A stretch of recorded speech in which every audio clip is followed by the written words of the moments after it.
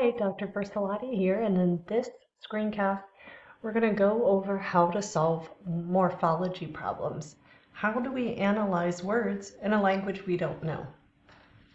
Well, we're going to use the linguistic technique of isolating and comparing forms.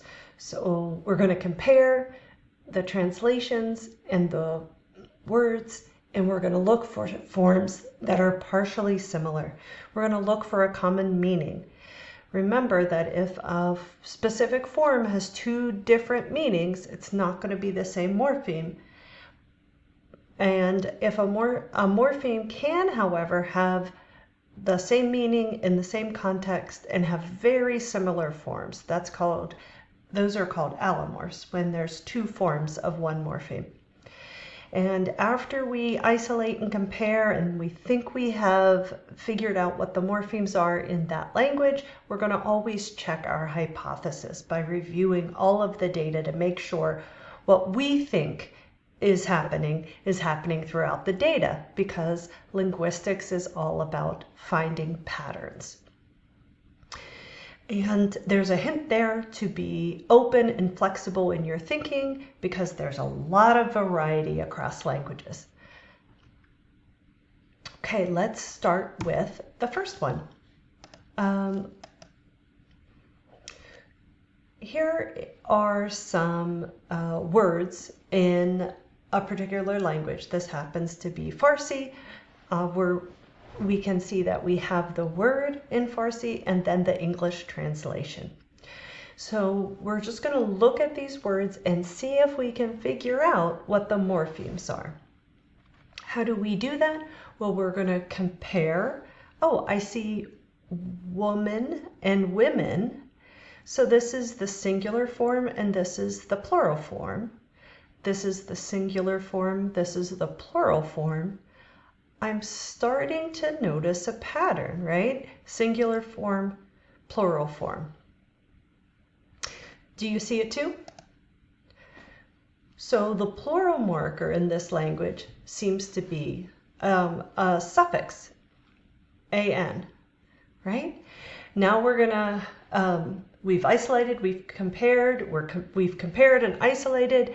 Now we're gonna check our hypothesis. Is that the plural marker in all of them? Well, let's look over here. It doesn't quite follow the same pattern. Let's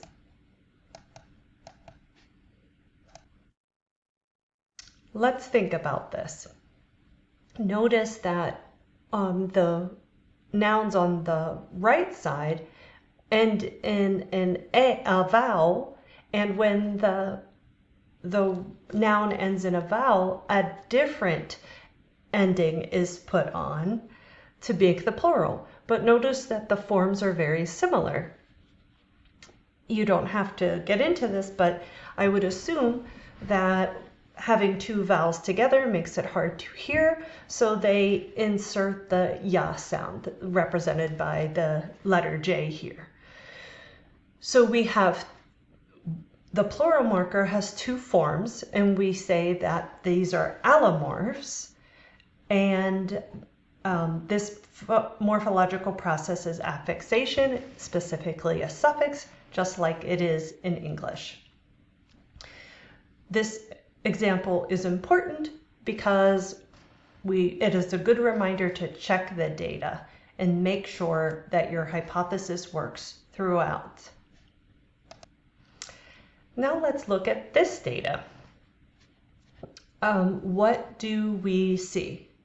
Well, when we're looking at the meanings, we see that we have he looked, he died, he plants it, he looks, he laughs, it tears, he dies. So one thing we can consider is if we can tell a difference between the verbs that are in present tense. In English, those are marked with a s, and verbs that are in the past tense, which we mark with the d.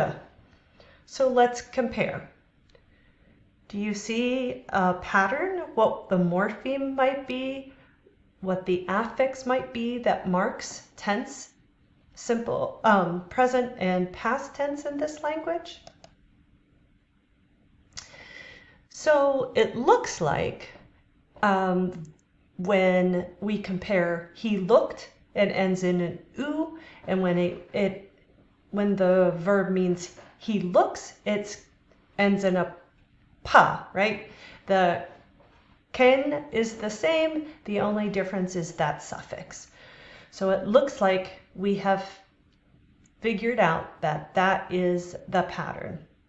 We have compared he looked with he looks and he died with he dies, and we see that pattern. But we always have to check the data. So let's make sure that that pattern is consistent, right? Linguistics is about consistency. Is that true for every other verb? Yes, when we check through, we can see that he laughs ends in the pa, it tears and it cooks.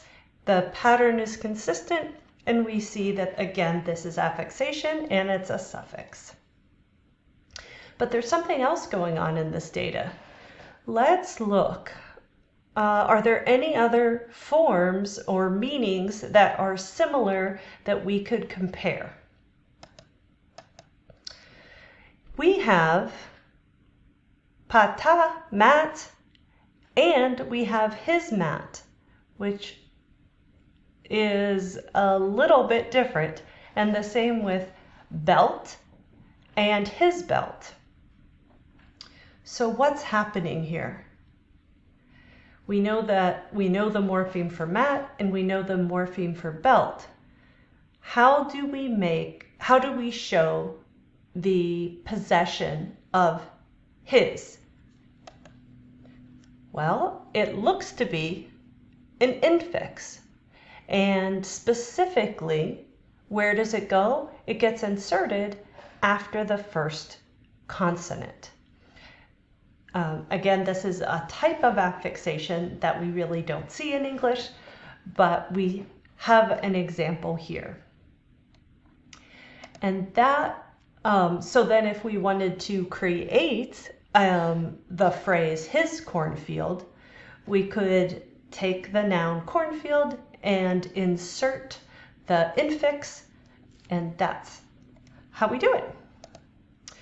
So just as a reminder, we're going to compare forms and that are similar. We're going to compare meanings that are similar.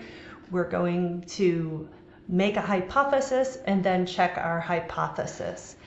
And be ready for things that you might not expect.